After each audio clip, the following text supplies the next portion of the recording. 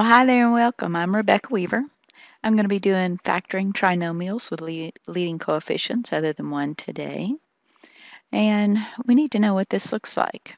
So it looks like something that has a number in front of that x squared, like a 2x squared minus 8x minus 42. Now this is going to make our problem much more difficult. It really increases the difficulty of the problem. However, for this one, I see that each term has a 2. So I'll pull it. I'm going to say 2 goes into 2x squared times. 2 goes into minus 8x minus 4 times. 2 goes into minus 42 minus 21 times. And now that looks more manageable. I'm going to do my parenthesis thing. And I'm going to need the factors of 21. 1 and 21, 3 and 7. I need to make a 4 because I look at the middle term. Ooh, 3 and 7. That'll make a 4. Okay. So I'm going to start by writing in my x and x. My signs. I need a plus and a minus because of that 21 is negative. So I put a plus and a minus in. Then I need a negative 4. So that big guy, the 7, is going to go to the negative. So I'll do this. Now this is going to be my guess. Next thing I need to do is check it. So let's check this. We're going to multiply this out. So I'm just going to hold off on the 2 for a minute, and I'll just do the x plus 3 times the x plus 7. That's going to give me x squared minus 7x plus 3x minus 21. Adding those like terms, I'm going to get 2 times x squared minus 4x minus 21. Multiplying that all the way through, I see that I get my original. Bam! It's correct. So that means there's my answer. Okay. This trinomial had a common factor in each of the terms. Once I pulled that common factor, I just had a plain old x squared, leaving it a lot easier to deal with. So let's look at another one. Let's look at 3x squared plus 5x plus 2. Nothing in common. Let's write our parentheses down. Then factors of 3. Hey, I know what the winner of this is. There's only one choice. Factors of 2. 1 and 2. Once again, there's my winners. So that means I'm going to have a 3x and an x as my possibles. Then, since everybody's a plus, my signs are going to be plus plus. Now, it's going to make a difference as to whether I put the 1 here and the 2 here or the 2 here and the 1 here. I don't really know which yet, so let's just put something down. All right, so I put something down. You know what I have to do? I have to check it. So let's write this down and check. Multiply the 3x times the x, that's 3x squared, plus 3x times 2, that's plus 6x. Now multiplying the 1 would be x plus 2. Let's add this. 3x squared plus 7x plus 2. That's not right. Okay, so that means what I did was wrong. So what I'm going to do, this time I had the 1 and the 2 here. I'm going to try something different. I'm going to take out that 1 and 2. I used to have a 1 and 2 there. I'm going to leave myself a note because I'll forget what I had already tried. And sometimes I keep trying the same thing over and over. Somewhere I need to have a list of what I've tried. I know this doesn't work, so let me mark through it. Let's try a 2 and a 1 and see if that works. So let's write it down and then multiply. 3x times x is 3x squared. 3x times 1 is plus 3x. Then we have our plus 2x plus 2, and we distribute the 2. Adding this, 3x squared plus 5x plus 2. Oh, there's our winner right there.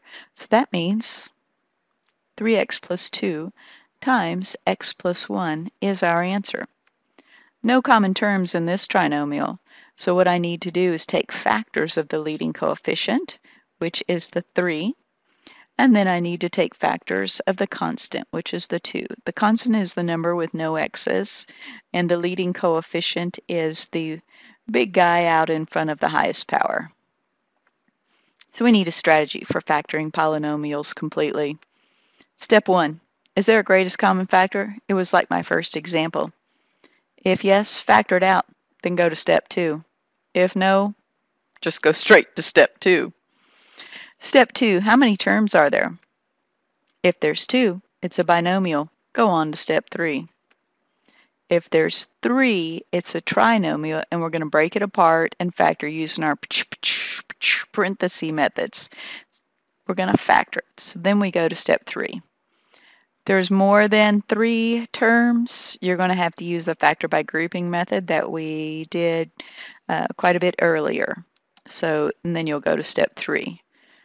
And you'll check by multiplying your factors, always. All right, let's look at another one. These you just have to keep working a bunch of them. All right, we have 18x squared minus 3x minus 10. Do I have a common factor? I always ask myself that question when I do these. Do I have a common factor or no? So I'm going to look at the factors of 18.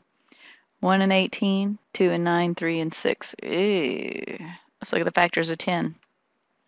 1 and 10, 2 and 5. Oh my goodness. I know I've got this parenthesis deal going on. Now, one of my strategies is just to look at this middle term. He's kind of small. Since he's small, there's not a big difference in the numbers. So I'll pick the ones that are closest together. 3 and 6 are close together, and 2 and 5 are close together. I don't know if it'll work, but it's something to try. So I've got to choose something and try it. So I'm trying these two. What this means is there are so many possibilities. There's more than 4. There's lots of them. The signs, though, I know that I have to have a plus and a minus. No matter what happens, I have to have a plus and a minus. I know I'm going to try the 3x and the 6x, so I'll put those here. It'll be different if I have the 6x and the 3x because of the plus and the minus. So I'll try those here. Oh my goodness. Then I could swap up the 2 and the 5 everywhere. Oh my goodness. And then there are more possibilities because it might be the 3 and the 6 and the 1 and the 10. It could be the 2 and the 5 and the 1 and the 18, or it could be the 2 and the 5 and the 2 and the 9. It could be the 2 and the 9 and the 1 and the 10, or the 2 and the 9 and the 2 and the 5, or the 1 and the 18 and the 1 and the 10, the 1 and the 18 or 2. It could be any of that. And then that plus minus can be swapped. So there are lots of possibilities for this one. Keep track of what you've tried and what you haven't tried, because otherwise you're going to find yourself working the same thing over and over again. So I just keep myself a list. I like just like this, and I just start working. I'm going to try this one. 3x times 6x, well, that's 18x squared. 3x times a minus 2, that's minus 6x. Plus 5 times the 6x plus 30x minus the 10. That is 18x squared plus 24x minus 10. Nope, that's not right. Okay, so give him up. Let's try the next one. I get 3x times 6x, so that's 18x squared minus 15x. Now the 2 times the 6, that's plus 12x minus 10. Put that together. Uh-oh, I found him. Woohoo!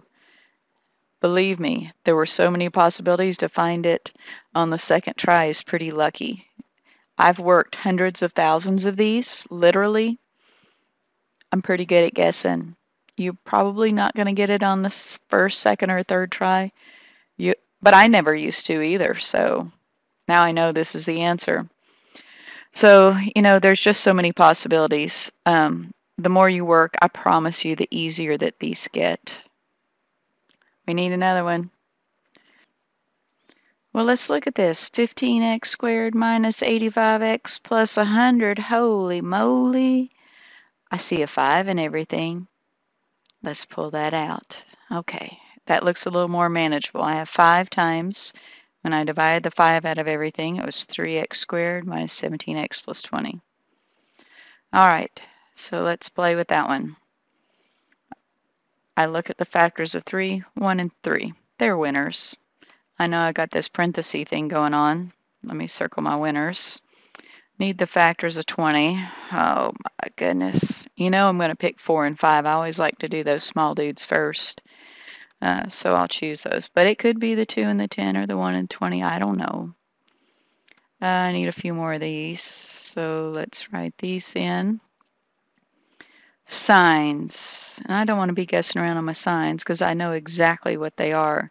You see this plus 20? In order to make a plus 20, it has to be a plus plus or a minus minus. I know it's a minus minus because of that guy. So plop those minuses in there best you can. So I'm going to need an x and a 3x. So let's plug them in there.